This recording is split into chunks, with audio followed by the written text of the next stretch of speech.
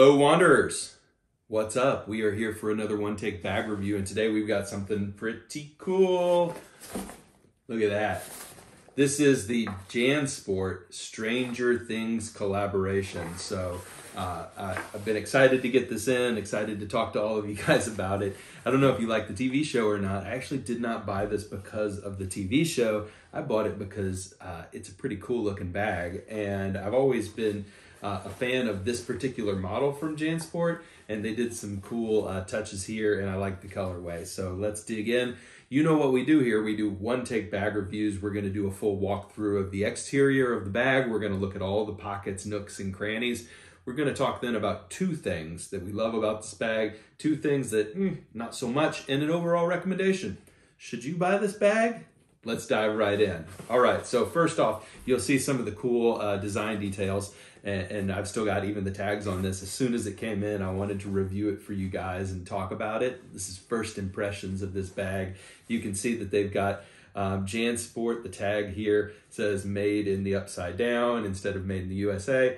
And you can see the tag itself is upside down. That's something from the show. It's kind of a cool touch. You can see instead of the Jansport logo down here, which is usually where this leather attachment point, it says ST for Stranger Things. Really subtle though. It's not over the top. You don't have, you know, a big picture of a Demogorgon on here or anything crazy. It does come with a couple of sew-on patches. There's 4 sew-on patches here that you can utilize.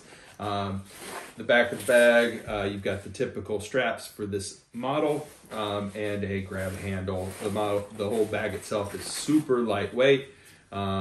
Let's dive into the pockets. So first off, on the front, you have a little drop pocket right here. Inside, it's going to be tough to see. In this pocket, I'll show you in another pocket. You have a little bit of an admin compartment. You've got 2 little drop pockets, one of which is pin-sized and one of which is, let's call it playing card sized. And then a drop pocket in front. Very thin material. No pocket on the top here, no slip pocket or drop pocket.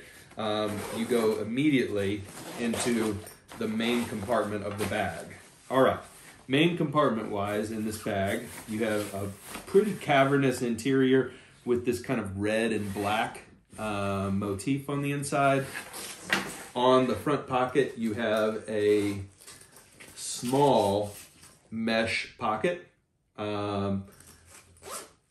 Fairly convenient size, but nothing down here at all. So this is one big main compartment for you to toss, you know, a change of clothes into, books into, etc. All right. Then you have, these are billed as water bottle pockets on the side, but honestly, they're kind of anything pockets.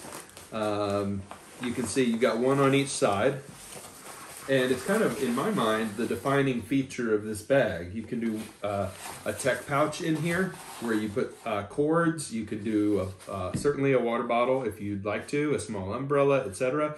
But I think it kind of makes the look of the bag and makes for some of the functionality. Up top, you have a felt-lined pocket for sunglasses or your iPhone or AirPods or whatever. And then on the back, you have a felt-lined 15-inch laptop or tablet slip-in pocket. So that's the full review. It's a fairly simple bag. It's got a cool look and feel to it. I'm a fan. It's called the Demogorgon Hunter bag. It is a field pack from Jansport, but just kind of done up with some unique features. So what do we like about this bag? So first off, I like the creativity and I like what they've done. It's really subtle, so it's not over the top. Some of the collaborations with fantasy shows, Star Wars collaboration, Marvel collaborations are just a little over the top and they look like a kid's backpack. This doesn't so much. I think, you know, if you didn't know, you wouldn't know that this is a Stranger Things collaboration bag at all. So I think that's kind of cool. I like that. What else do we like? These side pockets, the functionality, super cool. Love that. Love that you can slip kind of a pencil case size tech holder into there. I think that's incredibly useful. Two things that we don't like as much. These straps are totally awful. I mean, it's like this bag was made for a 3-year-old. So that's a big problem. The straps, they're padded well, but they're just rinky-dink and tiny. And, you know, I hate when straps come up to a point, like you don't even have a neck. So yeah, I don't like the straps. The second thing I don't like is the choices they've made with the main compartment of the bag. So let's take one more look at that. It is a main compartment. They could have put a secondary tablet sleeve back here.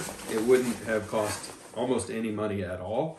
And then a second pocket right here on the inside. As it is, it's just a pocket, or it's just a compartment. There's not much to it, and there's very little functionality to it. So if you're a minimalist and don't like a ton of interior organization, cool. I like a little bit of interior organization. Okay, should you buy this bag? Well, if you wanted a